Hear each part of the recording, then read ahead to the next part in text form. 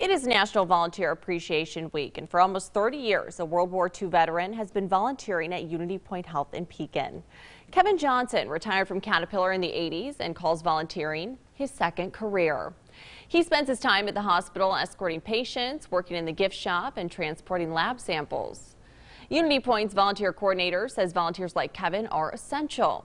In fact, they contributed 30,000 hours last year, which is the equivalent of 15 full-time employees. The volunteers are everything to the hospital. When we found out during the pandemic just how much we missed them.